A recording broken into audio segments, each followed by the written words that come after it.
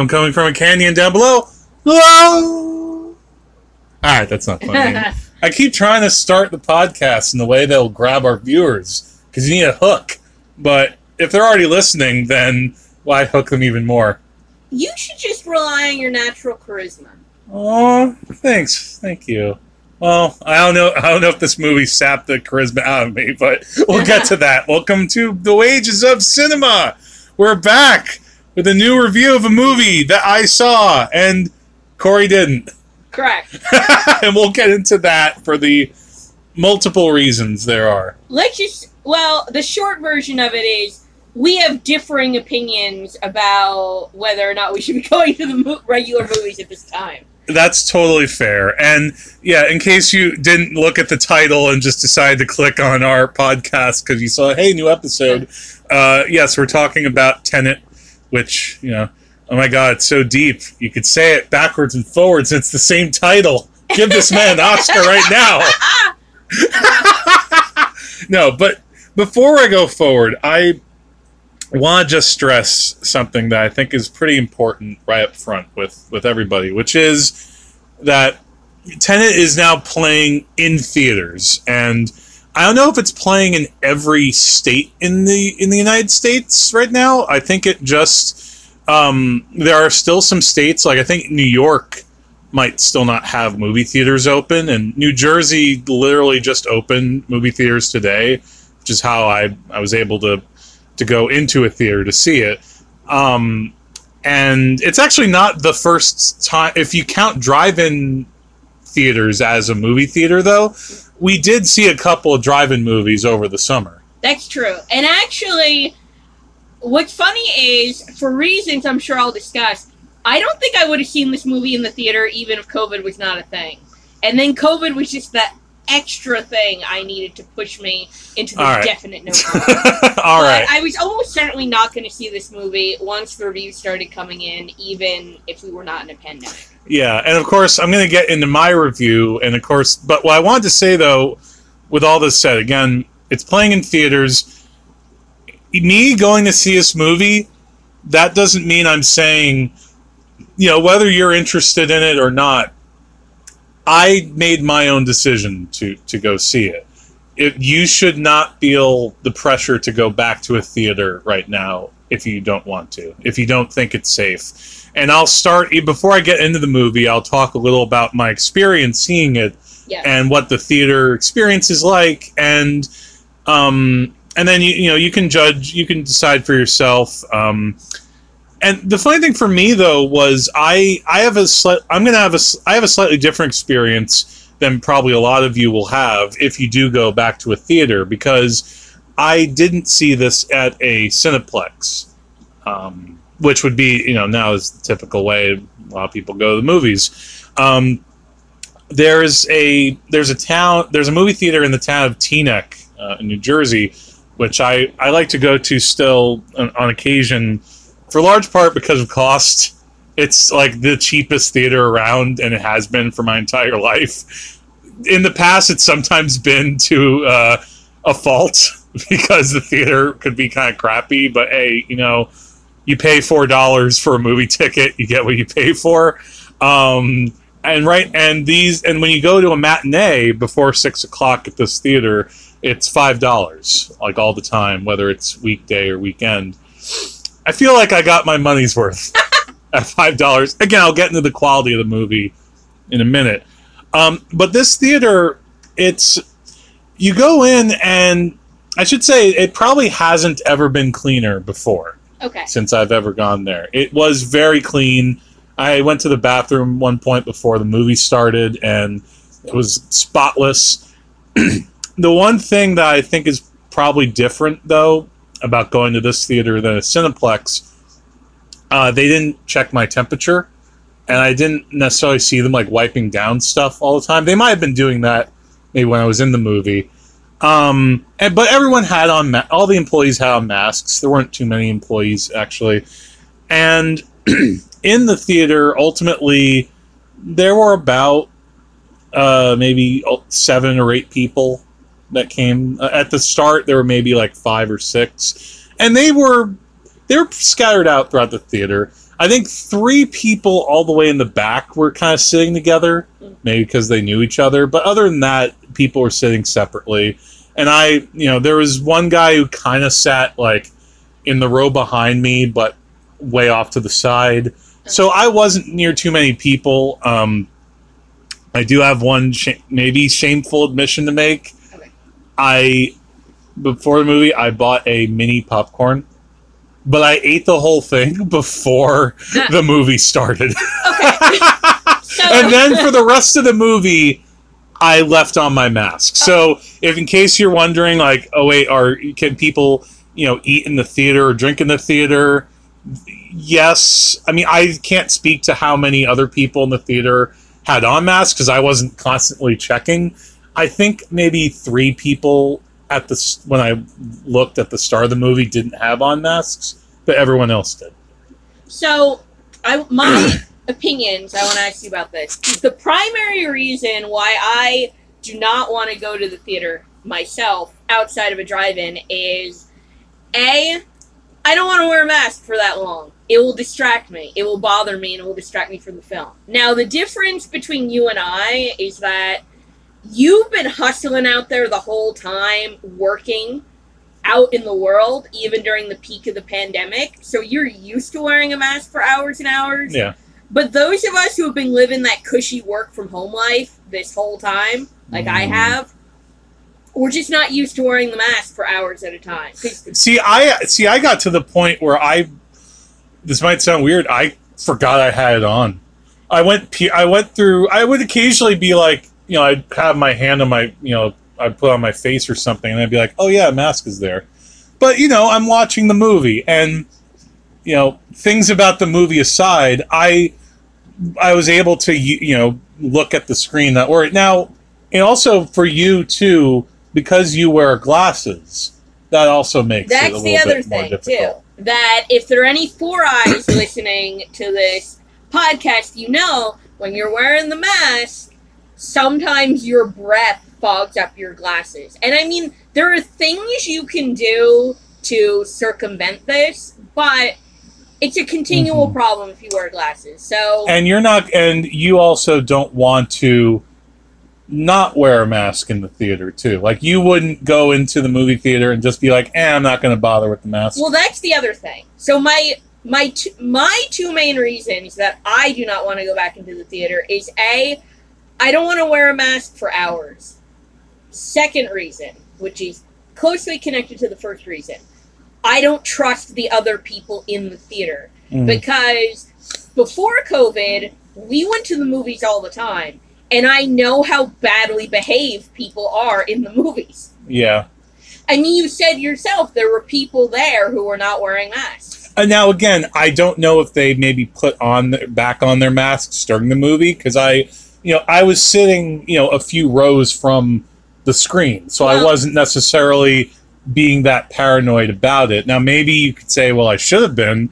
Well, I was going to say, if any of those people had COVID, you have COVID. Congratulations.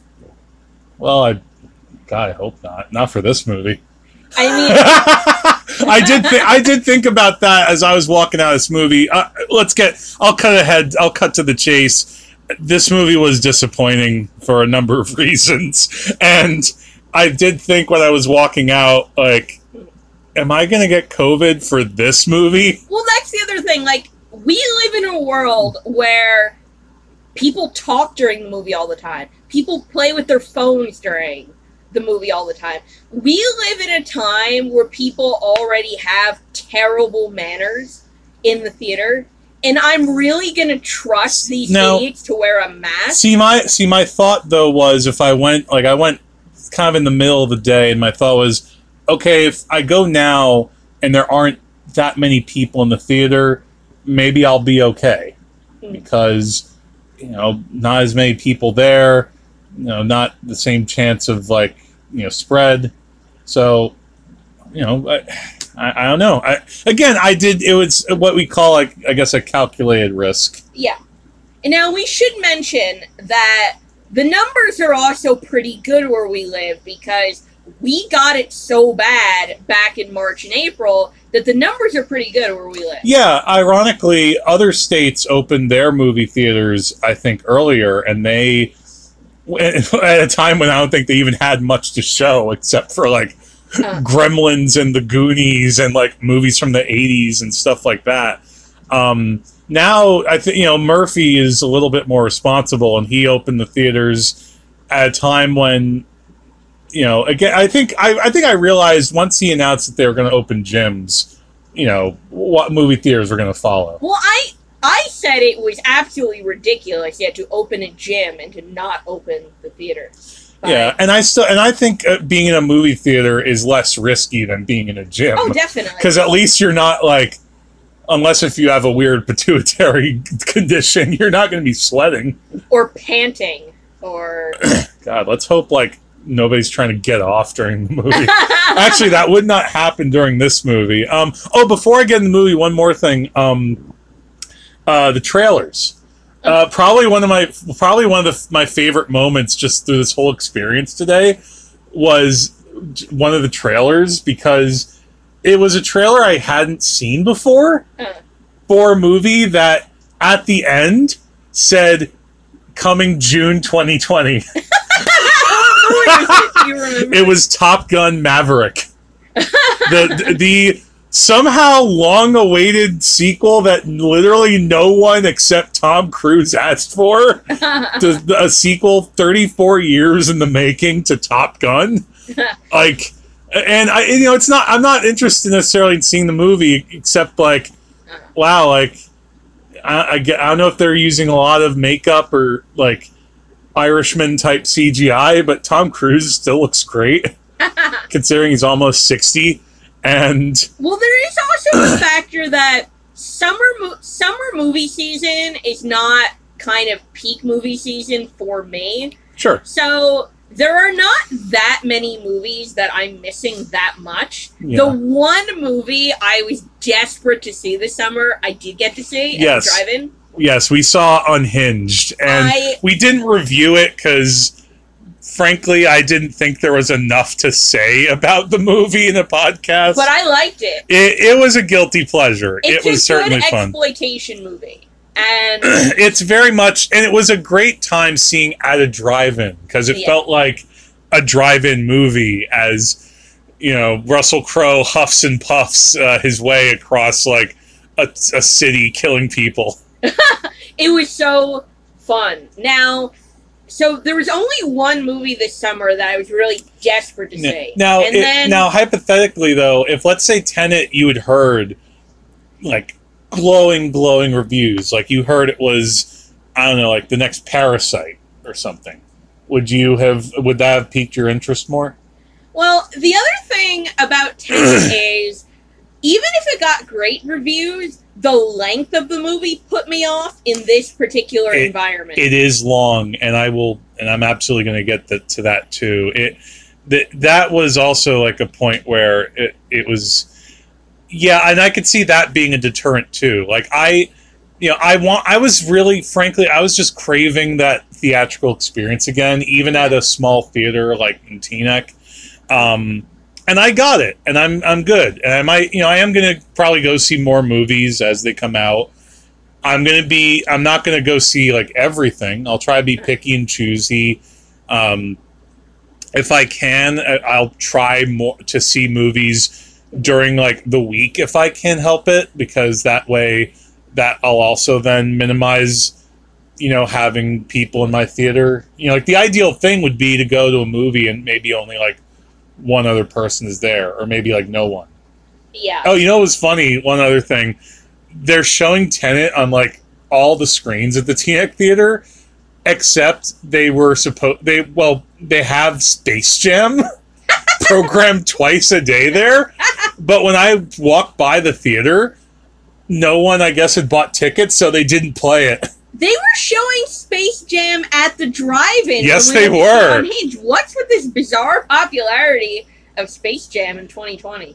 It is. It's because they're planning a Space Jam 2. Oh, with LeBron. Do you know what I thought it was? I thought it was maybe tied to the release of that show, The Last Dance. What? Well, it could be that too. Yeah, actually, that's a good point. But no, I didn't know they were making a Space Jam sequel. See, this is the kind of thing I'm missing. No. Yeah, the only trailers, by the way, they showed were Top Gun Maverick and Wonder Woman 1984. Well, I was going to say, it's true, Unhinged was the only movie I was really desperate to see. There were a few other summer movies I had some interest in seeing. I wanted to see the Candyman remake. I wanted to see Black Widow. And I wanted to see Wonder Woman. But those movies, I didn't have a burning desire to see. Yeah, and if I'd had the chance, I would have seen the Bill and Ted movie in a theater. And instead I went with VOD.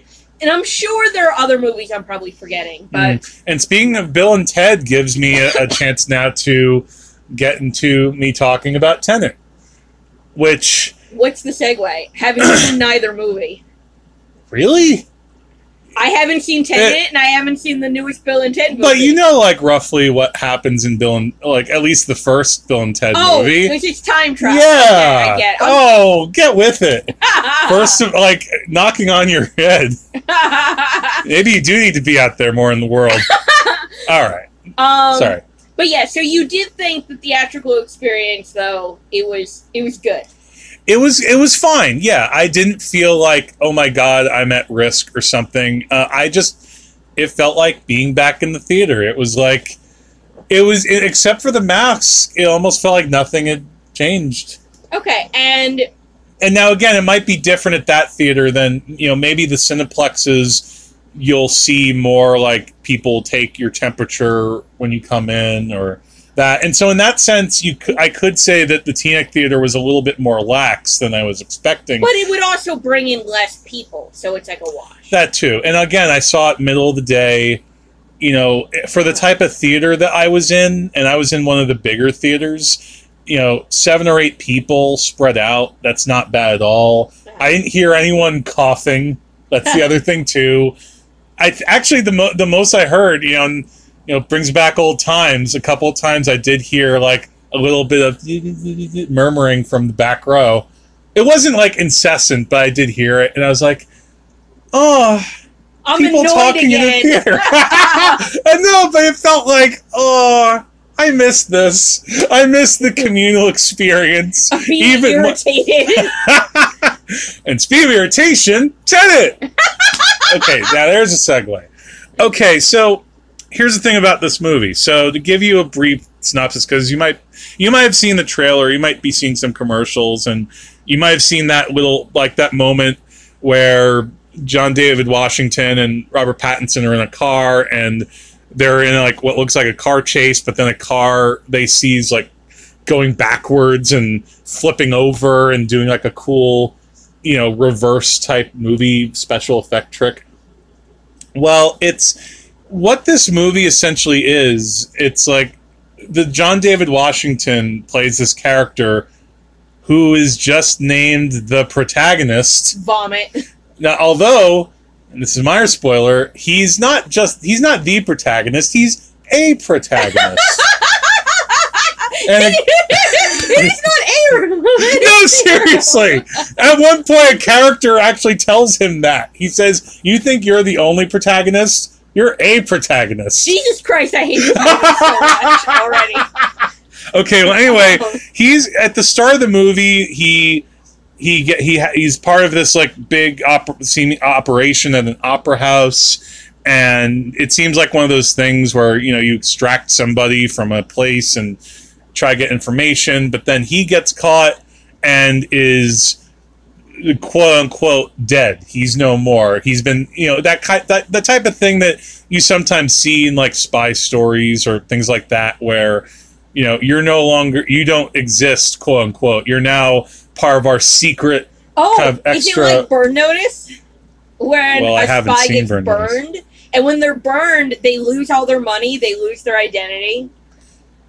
I guess, except it's a lot more complicated. And they lose the protection of the U.S. government, which means they can be hunted and killed. Yeah, pretty much. Yeah, you could say that. He's quote, no one I have seen 6 episodes of Burn Notice, so I'm into this stuff now. Yeah, and he is soon introduced to this whole concept involving time inversion.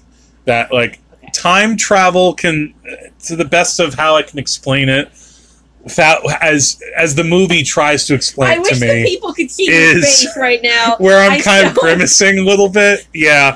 All right. Well, it's like, the way it's explained, there's some type of technology from the future that people have sent actually to our time or the past. Okay. And it involves something to do with physics, where you can, as long as you do it, you make the free will action, you can make objects kind of go back in time and then come back again. So you can teleport them back in time with your mind. Not really with your mind. They could just, but it can happen. Machine. They have a time travel machine. Is it like Star Trek where they beam stuff from place to place? Not even really that. There's like, all right, this is actually a little problem with the movie, but it's indicative of why this movie is disappointing. Like, what really is effective in time travel stories, usually, is when you have some type of really cool, memorable visual device for the actual time travel. So, for example, Doctor Who and Bill and Ted, you have a phone booth. Back to the Future, you have the car that goes 88 miles an hour. Even in Palm Springs, which we just saw, you have that weird cave, that weird glowing cave, which is that's pretty memorable. Yeah. This movie, it's like a series of like rooms with these revolving gray doors, and they're like very dingy, and then you wind up in like shipping containers and stuff like that, and it's just not very, it doesn't really give you imagination to hold on to as far as the concept. And this movie is full of so much explanation. Oh my god, I apologize, Inception, for everything I ever said as far as me complaining about your exposition. You are like a god compared to this movie, because what happens is what we get in the story. So again, I mentioned John David Washington, the protagonist. He has this sort of task to try to find this arms dealer who, in the kind of classic Bond movie Hitchcock type formula, is, getting a MacGuffin. He wants to get X thing that might cause World War III, end of the world type thing. The unobtainium. Okay. Yeah, well, literally, they say it's plutonium, but, who cares? Fine. That's okay. All right. You make that's your trope of your movie. And then John D. Washington is supposed to make contact with this guy, but first he's supposed to meet this guy, but he first goes through his wife, Elizabeth Debicki. And Robert Pattinson is his partner in this secret shadowy spy thing, and then so the movie unfolds from there. Is again, and kind of like, this is Nolan when you strip away all the time crap. Okay. If you strip away everything to do with, frankly, what seems almost, it is a little bit of a gimmick. It is. And this isn't even getting into the last half hour or so of the movie, which, oh my god, that's its own kettle of fish. But the problem with why this movie is so frustrating and why I look so frustrated and why I'm grimacing is because there is good stuff in this movie. Oh wait, what's the good stuff? The good stuff are like 3 set pieces. Like the opening set piece that I mentioned with this opera house, there's some good action stuff there. There's a creative thing where like these basically the SWAT team comes in and like shoots there's a concert about to go on, and these SWAT team comes in, swarms on stage and shoots some people, and the audience is like, oh my god, but then this like gas comes in that makes everyone pass out, and that's kind of a cool visual. Is it like the museum scene in Batman at all? Not as cool as that. Well, no, of course. no, not quite that. And there's one really memorable visual for me in this, where like John David Washington is kind of being interrogated by like these 2 bad guys, and he's like, and the one thing, even this though reminds me a little bit of that train bit in Inception, but he's like he's made to sit on this railroad track, and he's like he almost looks like he's about to like pass out, and he's like almost foaming at the mouth a little bit and looks really sick. And just that is like, and he then eventually like tries to take like a suicide capsule, but it's not really suicide capsule. It's again, you'd have to. But that scene is a good example of, okay, you're actually showing me things instead of just explaining. Like the parts of this movie that really work for me best are when Nolan just shows the characters then doing stuff, and even when it's in action, like there's another set piece where John David Washington and Robert Pattinson are trying to do this sort of art heist almost in this like airport, and they've kind of managed to, through like a series of events, get like an airplane to crash through into this part of the building they need so that this alarm can go off and they can go through these doors and they can get like this object, the MacGuffin. That is well executed, and it leads up to a pretty cool fight because it involves, like, the choreography is really well done, and the character that John David Washington is fighting is in like a full SWAT uniform, but that's the one kind of clever thing that comes back around later. Excuse me. And you could see like that kind of backwards forward stuff that's happening that he's messing with, and that works well. And then even this one car chase where I mentioned before, where you see one of the cars that's chasing them is going backwards and forwards, which makes it very unpredictable where it's going to go next. Like, they can't outrun something that is from the future and now coming in the past in their timeline and all this stuff. So that stuff looks cool, and it's well executed.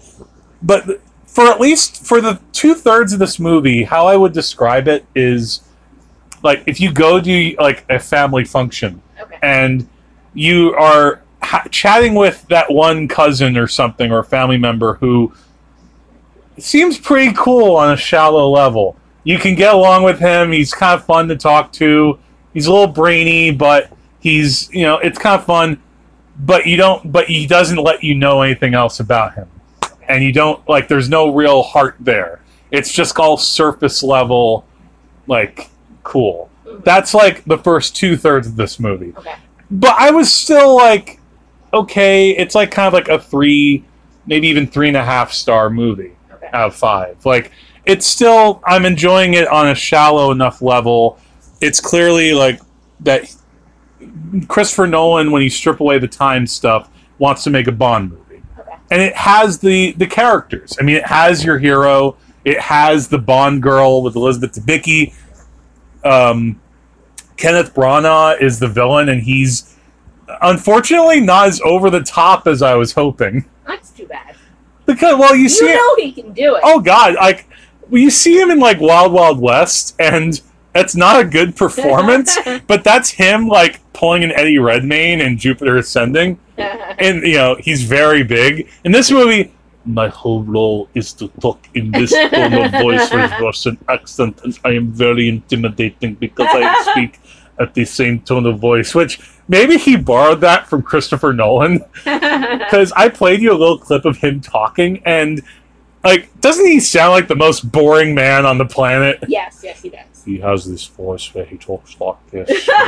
I think very deeply about time inversion. I really want to make a very deep statement about how we are lost in time. And I don't want to make this sound like I'm ragging on Nolan too much, because if you go back to our review of Dunkirk, I was in love with that movie. And I've generally liked all of his movies to varying degrees.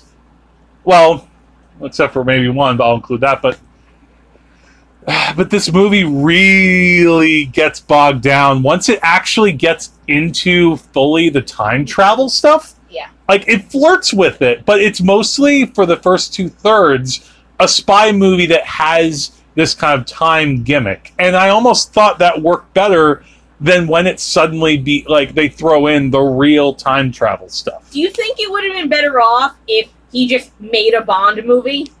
Yes, it also made me wonder if his Bond movie would be, like, needlessly complicated, or if he could just stick to making, like, cool, like, chic visuals. Like, I don't know. I think I get the sense that he made Inception, and he wanted to maybe top himself, and he just couldn't do it. And the thing is, we watched Inception. Yeah. Not too long ago. We love Inception in this house. I like Inception a lot. I feel like I want to apologize to that movie again, because what that movie had that this doesn't. And again, the two of them feel a little bit like distant cousins, but kind of related in that way of Nolan playing with a kind of genre. Because when you strip away the stuff in Inception that's about dreams, it's a heist movie. But the cast is all like so top shelf, and they're able to play the script, really, really well. And also B, when characters explain stuff in the movie, it really does matter for the most part, and it really is you don't feel confused, but at the same time, he's not explaining stuff to such a degree that you're losing the cinematic appeal of it. Now, you said there's tons of exposition in Tenet. Even with all that exposition, were you confused or unable to follow the movie at any point? Here's what I would say about it. I think that if I strip away what he thinks he's being clever about, it's not actually that confusing. He has a few tricks up his sleeve to try to make it like, oh, so this little bit that he flashed to for like a second, like at one point early in the movie, like the one thing in this movie that has heart is Elizabeth Debicki, and even that is again, I haven't been able to see my son. I want to be able to see him again. Tear, which is Inception. Is there a dead wife in this movie? I need to know. No, but again, the whole thing of I need to go get my kid is all that matters. Again, we had that in Inception. That was enough motivation. That movie. You're just repeating yourself here. But again, he has these, like, the one little thing is these tricks that you suddenly realize in the last like half hour. Oh, this actually happened way earlier in the movie. Okay, so now these characters that are here are actually from the future. It almost feels like he's trying to get the audience to see the movie a second time. But if I'm not really caring about the characters I'm seeing here, why should I go see it a second time in the theater, Nolan? Now, Chris? What about the last third of the movie did you not like? Well, it's just like the movie feels like at some point it's done. It feels like, or maybe it could wrap things up in a certain way with the Kenneth Branagh character, because he's, again, he's like the super, like, I'm using time, in a way that I'm going to destroy the world for nefarious, Russian type reasons. I woke up, I grew up in a nuclear hellhole. God, the MCU tries harder than that. Yeah, you know what? I didn't think about that, but like, what's his name? Baron Zemo or Baron Z? The villain from Civil War. Yeah. That movie is what like this movie wishes it could have. But that's the problem though. It's like they try. At first, I thought they'd try with Elizabeth Debicki, but even with her, eventually, like there's only so much you can do with her level of kind of cool.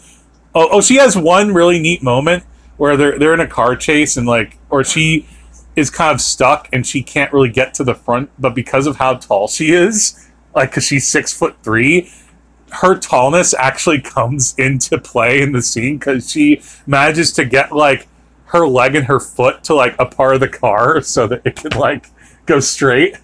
Yeah, well. So I feel like, oh, okay, so it's your tallness isn't just a shallow feature of like Nolan's. My mom could never be an action heroine. Well, she has her skills. But what happens is there comes a point in the movie where the like you know that there's still a little bit of movie left, but the last half hour or so, or even 45 minutes, it just feels like it drags so much, and there's a very long like raid battle type sequence where a bunch of characters in boring military garb go across a boring field to just like kind of blow up or inadvertently blow up these buildings and to get like the unobtainium.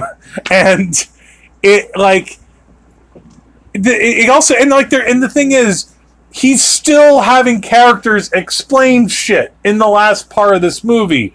And and even when they did that in Inception, I had a bit of an issue with that, but that at least, worked again in the heist movie type mold that was in. In this, he like has just explained enough of the time stuff early in the movie that it's like, okay, I get it enough that when I see it, I understand it enough.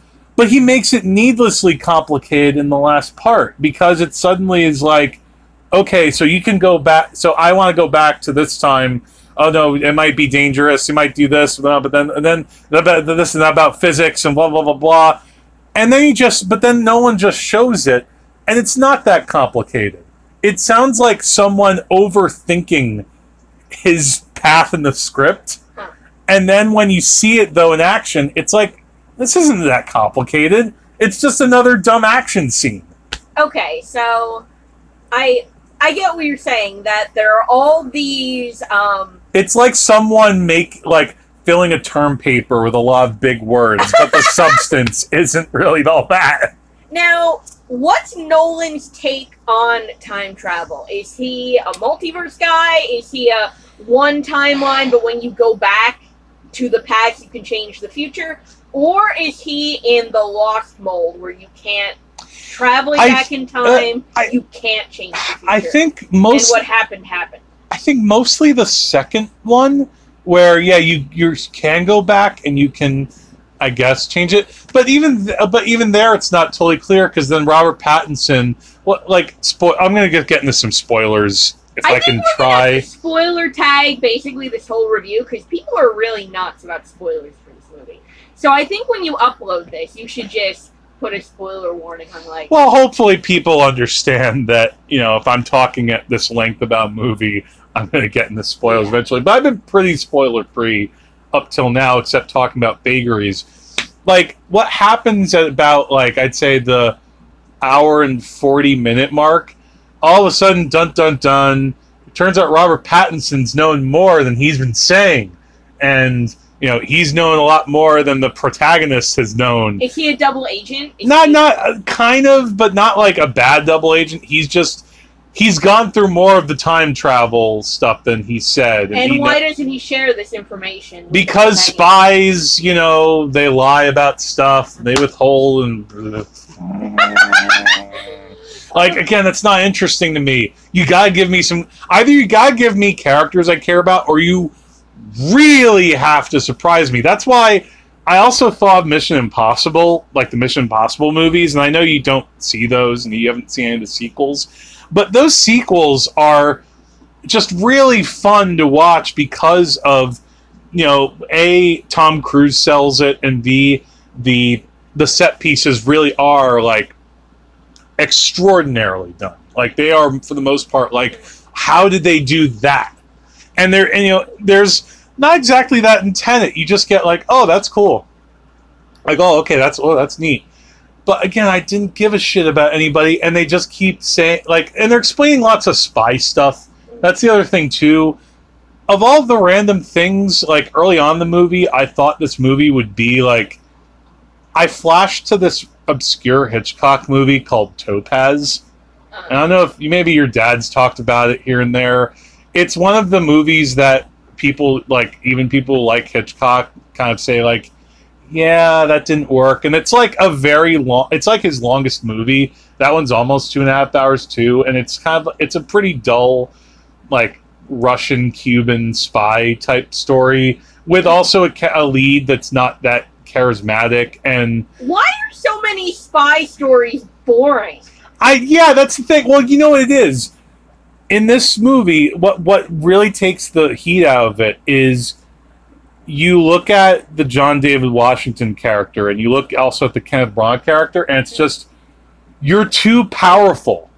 Okay. You're too, I know everything will be all right with you guys. Like, the reason why we still talk about and remember the Inception ending is we're not sure if Leonardo DiCaprio is still in a dream or not. And we kind of care that, you know, if he is or not. Well, when we were listening to the Film Spotting review of this right before we started recording, they mentioned at one point the movie feels like it has no stakes, despite the giant plot. It doesn't. That's the thing. That's why it's such a... There's so much movie here, and so much of it isn't memorable. Like, another movie I thought about when I was watching this was The Dark Knight Rises, which, you know, we did see that together in the theater, and... there is a lot that is kind of wrong with that movie, or there's a lot where you just scratch your head going like, what? What? That's really dumb. What? But in a way, it's memorable. You don't forget, like, Bane in that movie. You don't forget how Batman gets out of that cave and magically gets back to Gotham. You don't forget things like, oh yeah, oh, your name's Robin. Like, the dumb shit in that movie is memorable. There's nothing like that memorable about Tenet. Yeah, I mean, I'm not gonna lie. We did the Bane voice to each other for like 5 years. Oh god, like, oh man, I was on a film shoot. Like, the weekend that The Dark Knight Rises came out, I was on a film shoot with, you know, people might be listening to this podcast, maybe not, and you couldn't stop. Like, there was one guy who just would not stop doing League of Shadows. And there's nothing really like that in this movie. Like, there's just... Except for those, like, 3 set pieces that do have some cool stuff and maybe, like, 1 or 2 striking images, it's weird, because Inception... I remember hearing, like, Nolan say, like, oh, it took me 10 years to write this movie. And I didn't really believe him. Maybe he just, like, had something written down and then he fleshed it out. But at least that movie had, you know, memorable characters. It had heart. It had, like, really... It had well-connected themes, because you had the whole thing about, you know, parents and their children, and it was kind of reflected in both DiCaprio and then also with Cillian Murphy. And in this, it's just like, if there were themes that Nolan was kind of trying to wrestle with, or if he was saying something about what going back in time or going into the future or trying to change, like, a cataclysmic event or something, it... Like, this is the kind of... When I was talking about, like, it gets bogged down in exposition or in, like, useless stuff in the third act, or in the last section, there's a point where Robert Pattinson and the protagonist have a conversation about, if you go back and kill your grandfather, what would happen? And, like, Pattinson's like, oh, it's only if you believe that. What? No! That's not how it works! You gotta commit! Yeah. Like, no, don't have this conversation at a point in the movie where we should be getting into just the good action stuff. That's where Nolan fucks up being, like, a James Bond director. Because he, like, has that on, like, a pretty good, decent but shallow level for, again, 2/3 of this movie. And then the last third of it, he decides, oh no, now I'm going to make this, like, a needlessly complex time travel movie that isn't that as complex as I think it is, but I'm going to leave you trying to think it was more complex. And it, like, because there are things that happen with this protagonist where you think, okay, is he about... Okay, so he's just... Because... how am I trying to explain this? I'm sounding so flustered. And I think it's because this main character is just really bland. And, you know, if you have a James Bond movie... You know, John David Washington's a fine actor. He is. I mean, we love BlacKkKlansman. And he's really good in BlacKkKlansman. But that's also a character who... You know, he actually does have to wrestle with some conflict, and, you know, and he, you know, has to have, like, moments where he changes his tone in a way that it has impact. In this, he's just always the hero, and he isn't going to have anything that we think will really damage him. He'll be able to get through a fight, no problem. And aside from... You know, I want Elizabeth Debicki to live. I don't, or you know, in the generic, I want to save the world. there's nothing interesting about that character, and there's nothing interesting. And the performance, and I think the character lets him down as an actor. Yeah, that makes sense. He's not. He tries to do what he can, but he can't rise above just having to constantly have conversations that go nowhere except around and around the plot. It's just plot. Briscoe comes in and says, "Stop it." It's Law and Order would say, "Have some more fucking characters, dude."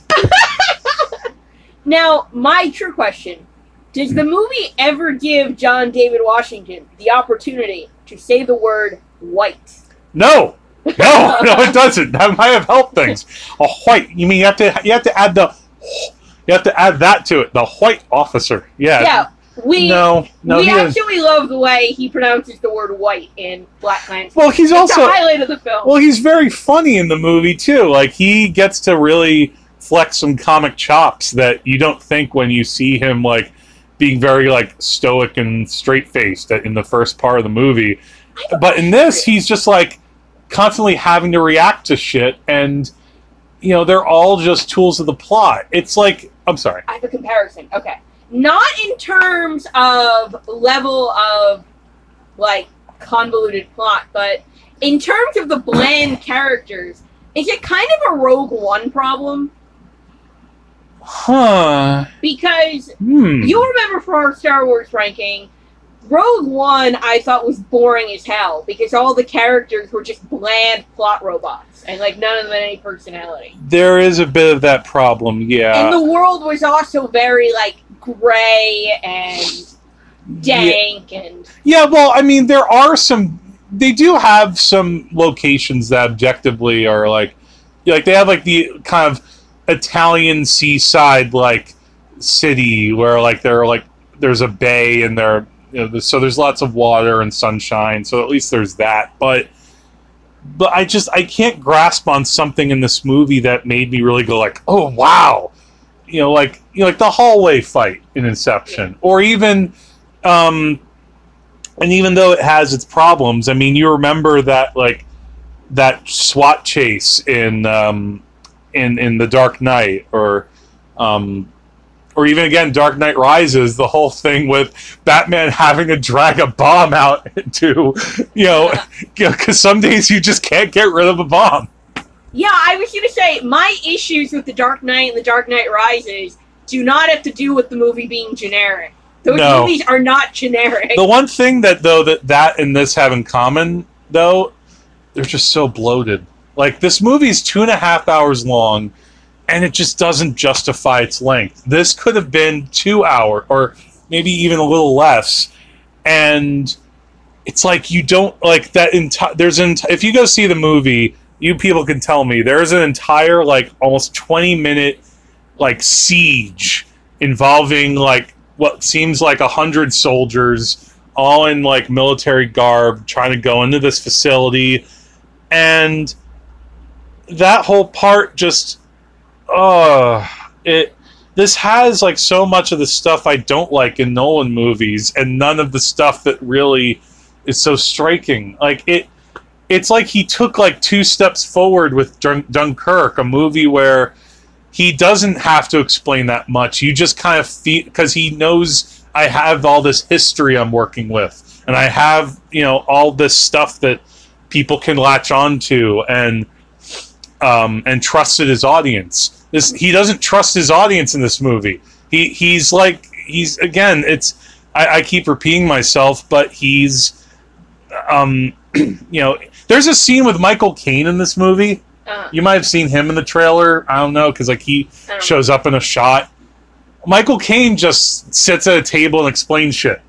It's like, why did you have Michael Caine for this movie for that? And, Michael Caine is great, and he can, deliver, he can read a menu and be Michael Caine. But it's like, what is he doing here? He's just explaining stuff about, like, a Russian secret city or something that, I feel like, actually, I almost wish this movie was longer, like, because there's a problem sometimes with the length with certain movies, where a movie should either be shorter or extended into maybe like a mini series. Yeah. Like if this had been like a 3 or 4 part mini series, where maybe you could have spent a little bit more time with like Elizabeth Debicki and Kenneth Branagh, so you could get more out of their relationship than they completely hate each other, and at some point she's probably going to kill him, and spoiler, she does.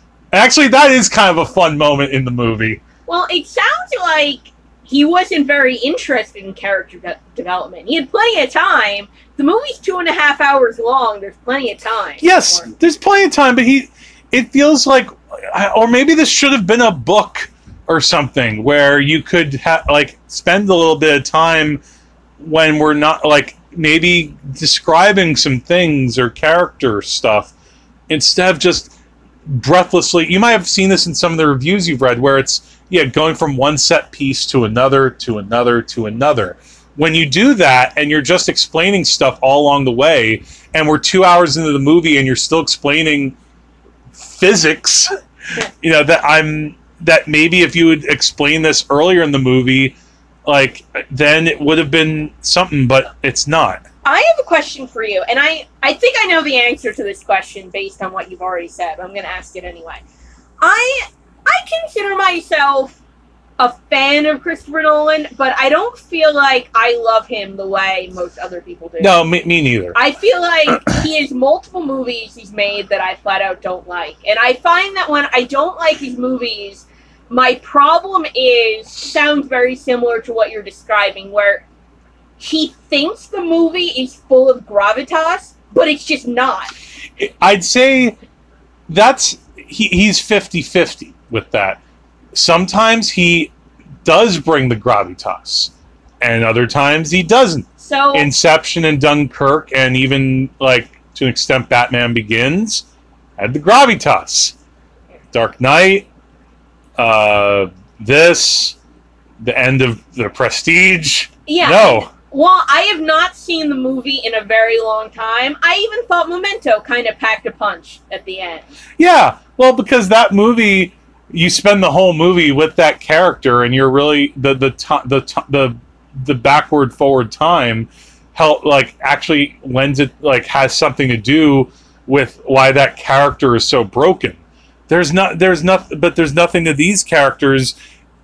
I think maybe Nolan thought by casting Kenneth Branagh, he would bring some type of something extra to this character, but he can't do anything. Like, he gets like one moment with like a close up where he looks like very menacing. Ooh, oh, I'm afraid of you. But yeah, my consistent problem with these movies, when I do have a problem, and you nailed it. For me, basically, the problems are in The Dark Knight, The Dark Knight Rises, and The Prestige, where he builds these incredibly stupid plot points into his films, and then he presents them to us in such a dour, self-serious way, and it just doesn't work. Because you know me, I love stupid movies. I'm a trash panda. We opened this podcast by me telling everyone to go see Unhinged. So, in fact, I would say I love stupid movies. But you see though, here's the difference. Unhinged, I think is pretty, like, aware of the movie it's trying to be. Exactly. And I think Tenet is too, to an extent. I think no one knows what this is trying to be, but he also, again, thinks he's making like a grand artistic point with time travel here. And man, the summer that we've had, again, we had Palm Springs, which used time travel or used time itself in a very wonderful way. And again, you didn't see it, but Bill and Ted Face the Music used time travel in a very clever way. And I feel like there was something else that I saw this summer that used time in a creative way. Maybe it was like a TV thing. I don't know. You might have been listening to me talk about Outlander. No, I didn't watch that. Well, I didn't watch that, yeah. But I guess that's an interesting point. Yeah, and in this, it's funny because I was actually wondering at a certain point, like, is this going to really wrestle more with time travel? And then finally he decides, oh wait, yeah, now I'm going to do that. And it's too far into the movie to do that by now. What do you think he was trying to say about time travel ultimately? I think in his I can't get inside his head with this, but I think he was trying to like say that, you know, like what we usually think of in a conventional sense of I'm going to try to save the world. Well, you know, if it suddenly becomes too late, or you think it's too late, because there comes a point where you think, oh my god, the villain has won. He's kind of had the upper hand over the heroes. But now, oh wait, I'm going to fight back against this idea. And another character tries to tell him you can't like change things. But no, what if I can? And there's just not enough emotional gravitas to it. There's not enough real stuff there. There's no scene like in Inception where like DiCaprio is trying to talk Marion Cotillard from, you know, jumping off that out of that window. Yeah. And then he can't. Like that helps to ground the movie in some type of, when I talk about that, for lack of a better pretentious word, pathos. Yeah. This movie doesn't have pathos. Your movies are allowed to have feelings. And like Nolan is coming back at me like, you know, time travel doesn't care about your feelings. Don't be Ben Shapiro, Nolan. You're better than that. And again, though, I felt that's why I love Dunkirk, because even though, like, a criticism I've heard of Dunkirk is we don't get to know the characters in that. But for me, I actually thought that wasn't even that was okay for me because the characters had a lot of symbolic resonance. Awesome. Like they and we feel like they're in this moment in history that is really awful, and they're struggling through it, and we're seeing that struggle, and they're all kind of connected in this war scenario, in this wartime, and that's really interesting. Well, when I'm thinking about Dunkirk, I don't feel like I had a great grasp on every character in Dunkirk, but what you mentioned, Dunkirk itself is such a unique experience that there were characters that I felt like, I really understand who you are based on how you respond to this moment. So in Dunkirk, I do think he was able to show us, just through how they navigated one exceptional moment in time, who these people are at a deeper level. Yes, exactly. And that's not something I get in Tenet. I just get a lot of archetypes, but they're, again, so surface level that by the time you try to throw these deeper ideas involving time and slipping through things and it doesn't work as well. And when I said that, like before too, that this should have been longer, another thing too that I might have not mentioned, there are times in this movie where it feels like stuff's been cut out. Mm-hmm. Like I wonder if, you know, and I think it's a weird feeling because I'd have to think that Nolan's one of the, you know, few directors in Hollywood that can make a movie on this budget and has final cut. But there are times where it feels like there's like a few scenes are missing. Like it suddenly cuts to another moment and I can grasp enough where I am, but it still feels like there was a scene that should have been here. And it's not like an intentional, like, oh, I'm messing with you. It's just like, it feels like there was something else here. That's interesting, because you would assume Nolan would have final cut. I do. Well, maybe it is his, like, the cut that he's, like, edited to hit this length, like, because it's exactly 150 minutes. Okay. But what I'm saying is, I wonder if he had originally a longer version, and the studio told him, well, we can't go in and cut your movie, but you gotta make it shorter. Okay. Like, we can't have, like, a 3-hour movie, you know, this summer, or whatever it is. Or eventually, because of COVID, maybe they said, we can't have a movie this long period right now. Well, I know we didn't do it in America, but when China reopened their theaters, they set a time limit, and they said we will not show movies beyond a certain length. Yeah, and I wonder if that messed up Tenet in that country, if they had to shorten it, or maybe they have an intermission, or I don't know what they did. But, Yeah, because, well, I guess to wrap things up, because, again, I've been talking about this for a while and kind of going around in circles, and I think what's so frustrating is just that if I could tell that no one else but Nolan could have made this movie. It has, again, so like his distinctive visual style, which is weird because his style is a little bit flat at times. He has a really good cinematographer, though, so that helps. Hoyte van Hoytema, which is, I just love saying that name. Yeah, say that again. Hoyte van Hoytema. Yeah.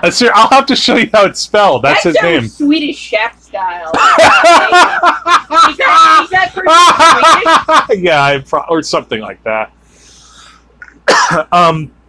But no one else can make this movie but him.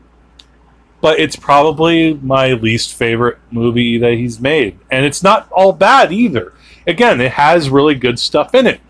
Again, I would say that if you do go out to see this in a theater, you will have a few moments that you really go like, wow, like he's really on his game in this set piece. He's really like him and his action choreographers did something special at this moment.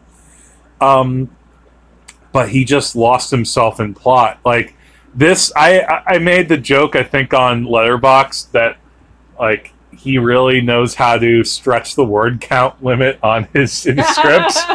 This probably has the same number of words in the script as like a Gilmore Girls episode.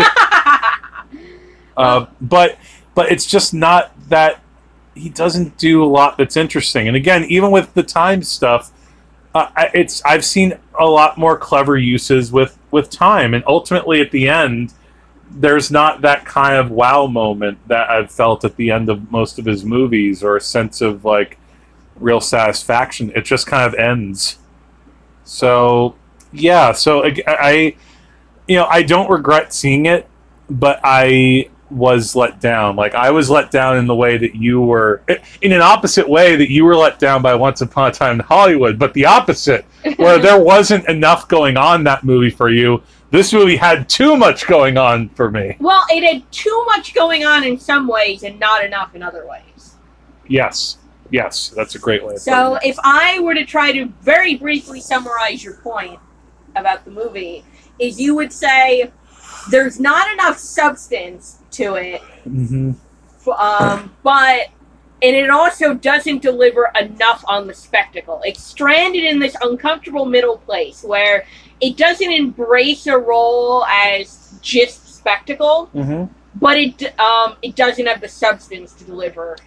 Yeah, no, it has so much to. It has characters saying so much with nowhere to go. to turn a phrase on that classic thing, it's all dressed up, and it has actually a lot of places to go. It's just not stuff that will really stick with you. Like, even Interstellar was like more memorable than this. Like at least that had like, I remember Matthew McConaughey like crying like inside of a cube while looking at his daughter. Yeah, which sounds ridiculous until you watch it, and it actually works. I did not see Interstellar, so I'm not used. So the idea of skipping a Christopher Nolan movie is not anathema to me, because I did not see Interstellar. But because I knew I wasn't going to be seeing this movie, I didn't shy away from reading reviews of it. And none of the reviews were spoilery, but I've read several reviews. And every single review said, Tenet is a movie that's hard to review and hard to communicate the experience of watching. Yeah, and you see me struggling, and I think that's partly why, because there's so much that happens in the movie, but I don't know what's worth really talking about aside from the basics of it's trying to be a slick spy movie and have for most of it what seems like a kind of fun time gimmick that suddenly takes itself way seriously and tries to become profound in like the last quarter.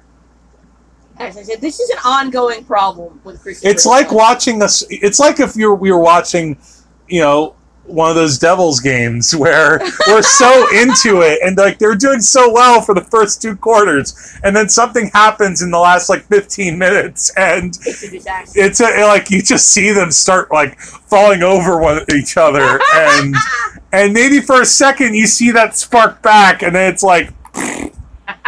So that's my review of Tenet. So again, if you've seen Tenet and you have any thoughts about it, you can always email us at wagesofcinema@gmail. We're on Facebook and Twitter, so you can always share thoughts with us there. If you get COVID from seeing this and then give it to me, because of course if you get COVID, I'm going to get COVID, I'm going to try really hard to guilt you for it, but it's only going to work for like 10 minutes before I just want to hug you again. Aww. No, but then you'll like find other ways to guilt me. I'll like guilt you while still cuddling. You'll be what's that term? You'll be passively aggressively cuddling me. Sarcastic cuddling. Yeah. No. You'll be sincerely cuddling me, but it'll be like, being mad. There will be guilt cuddles. Yeah. No, I'll probably get tested again, and no, I'm sure I'll be fine. All right. So when we come back next time, I might go back to the theaters again very soon. Who knows? Yes. For another movie that Korey won't see, but I'll brave it out there, and maybe I'll see it with another guest. We'll see. But until next time, I'm Jack. I'm Wifely Dewey's Korey. And the Wages of Cinema is... Well, because I have to say things backwards, because that's what happens in this movie. Oh, I have to mention one last point. Because one other thing, I was about to end this, but if you've heard about the sound mix of this movie, that's too loud, because that's the other thing that people are talking about. It, at times, is very loud. Yeah, it's very loudly mixed. And I'm not joking. There is, at one point, a cameo from... Seriously, there's an Inception... So, Inception... Good night.